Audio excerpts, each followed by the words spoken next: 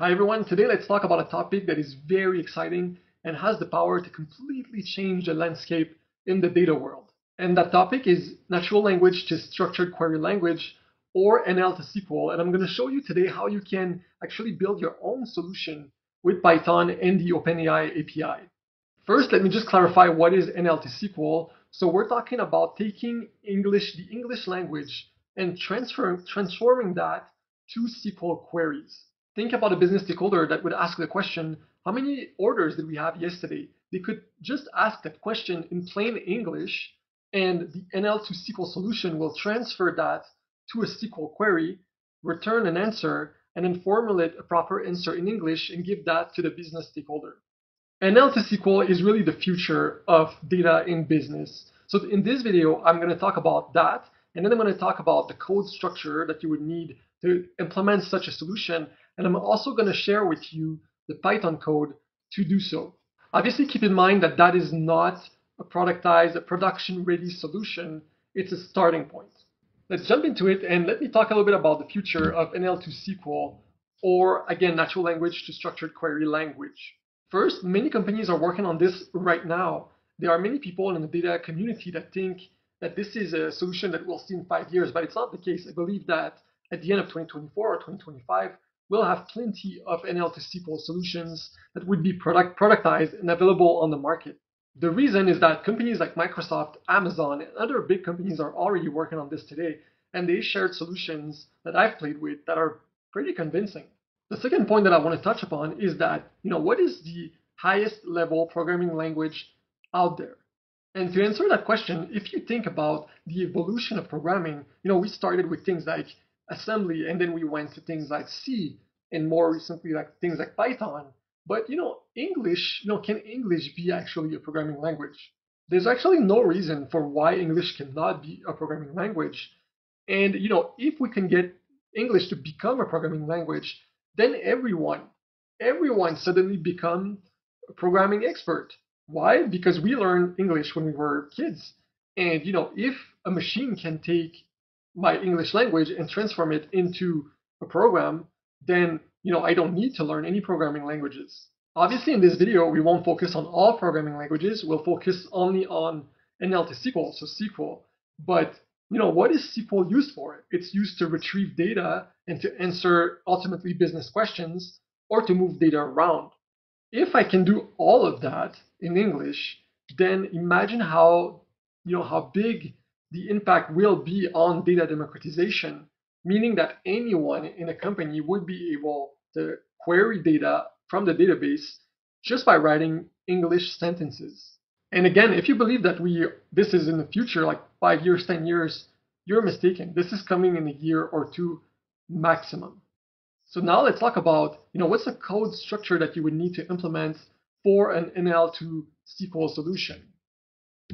There are obviously many ways to kind of build an NL2SQL solution, but here I've chosen one of these solutions, one type of solution that I want to show you. First, we'll start by loading the environment variables, and then we will initialize clients. We'll also initialize a transformer model. The transformer model will take English text and convert it to embeddings so that we can retrieve that data more easily. Then we will create a file with SQL queries and questions that will serve as kind of a mini database of questions and SQL queries that correspond to those questions. Once we have that file that contains both our questions and the SQL queries, we'll go to step 5, which is generating embeddings from those query examples. The next step will be to ask a question to the model, and from that question, we'll find similar examples that exist in our query files to that question that we just asked. We'll also make sure that the user actually provided a question, because if it's not the case, then we'll prompt the user to do so.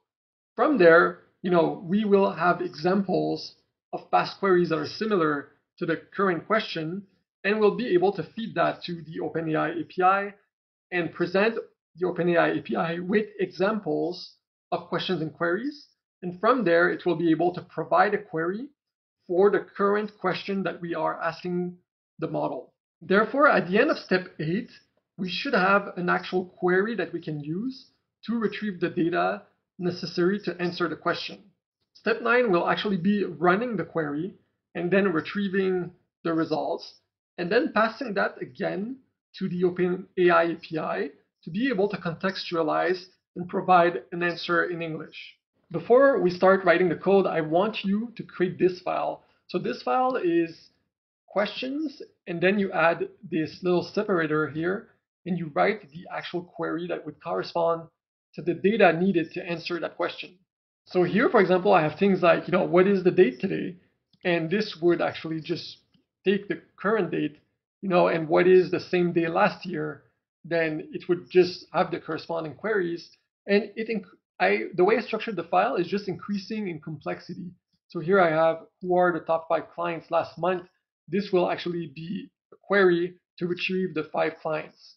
Once that file is made, then just save it. And you will also need, if you're using BigQuery, a service account key. So I have mine here. Obviously, I'm not thinking about security components here. And then also create an environment with environment variables to store your OpenAI key. So now let's look at the code needed to implement such an NL2SQL solution. But before we do, I'm going to show you what that program actually does. So you can ask it questions such as, what date are we today? And as you can see, the model will return the query, which in this case is select the current date in the Eastern time zone. And it will then write text to say today's date is February 3rd, 2024, which is accurate. But then I can also ask it business questions. For example, I can ask it, how many reservations did I have in January of 2024? And here it will actually return the query that it used to retrieve the data. It will then pass that data to OpenAI, and you will have an answer in English. And of course, you can tweak your prompt to have it return what you want in terms of an answer. What's even more cool is that you can build a UI out of this.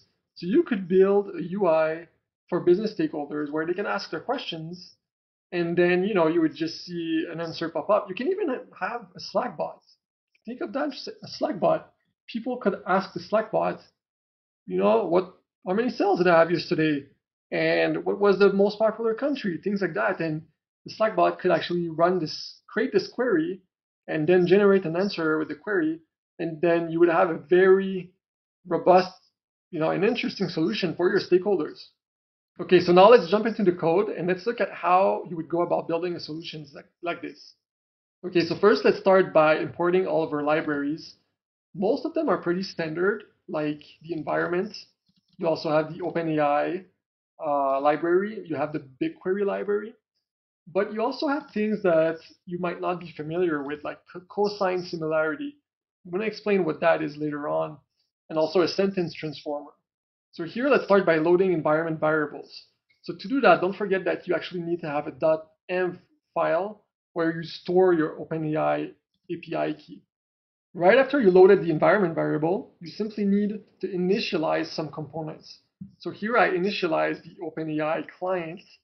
I also initialized the BigQuery client, and I also initialized the transformer model that we'll use, which is the Al mini LM L6v2, and that will actually help us, this model will help us to create embeddings. After we're done with loading everything we need, let's look at some functions that I created here. The first one is reading examples. So we created that file, which is example queries, but now we need to actually read that file. This function will simply go through all the lines in that file, and we'll use that separator that we included to separate questions and queries. And it will append that to a list, which is examples here. And it will return that list. So that list will contain basically question and query, and you will have all your set of questions and queries in that list. Then you have a function which is generate embeddings, which will allow you to take those questions and return an embedding from those questions. So in that case, we can pass the examples list that we had just above, and that's what we will do later on. The next function is to find similar examples. So this will use cosine similarity, which I won't get into because it's a bit too complicated for this video. But what it's doing is it's taking the top three similar questions by looking at the example queries file. So you type a question, it will take that question, and using cosine similarity, it will pull the top three questions in your file that are the most similar to the question that you just asked. Then you need a function to actually execute the query and print the results. Because once we have similar questions and we pass that to the OpenAI API, we'll ask it to generate that query. But we'll need a function to actually execute the query and print the result. And that function is exactly for that. Finally, we have this big function here, which is process question. This function is a bit more complicated. But essentially, what it will do is it will take the question that the user has entered, and it will find similar examples, store that in the relevant examples variable. If ever the user hasn't provided any question, it will just end the program and ask, your user to enter a question. Once we have those examples that are relevant, we write a prompt here that says, some of little things around our time zone is Eastern times and other characteristic of the business. But then it will also feed those similar examples to the model and ask it, based on the user question, return a query that we can use to retrieve the needed data. The model will then return this query, which will be stored in SQL query. What we'll do after that is actually execute the query, and we'll then have the results that will be stored in the SQL results variable. We now have a second prompt that will take the original question, feed the query, and feed the results, and we will ask ChatGPT or the GPT API to return an answer in English that has a business context to it.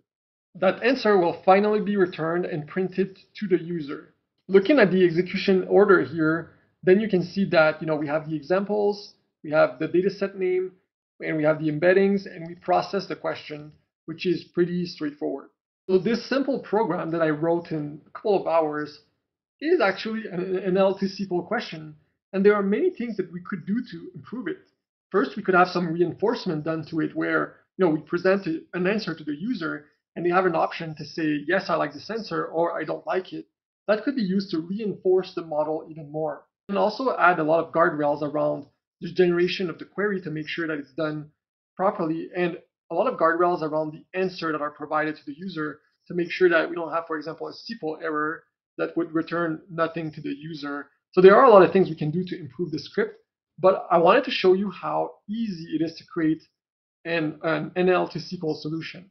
So, we could use this pretty much right now, but keep in mind, I built this in 2 hours. Microsoft and Amazon and these companies, they have teams building that, dedicated to that. Not even a year or two, this will be productized. This will be a solution. So it scares me when I see, junior people in data spending their time learning SQL, and this will replace them pretty fast. It's scary, but at the same time, it sends a message. Message that maybe focusing on, SQL and advanced SQL and things like that is not the path to go anymore to get those data jobs in the future. This is. So maybe this is a better use of time as a business owner. How can this be implemented as fast as possible for data democratization? And as a data professional, how can you, create those solutions and implement the solutions in the business? That's more valuable than spending all the time learning SQL itself. Thank you for watching this video, and if you liked it, please leave a like and subscribe. Follow me, it helps.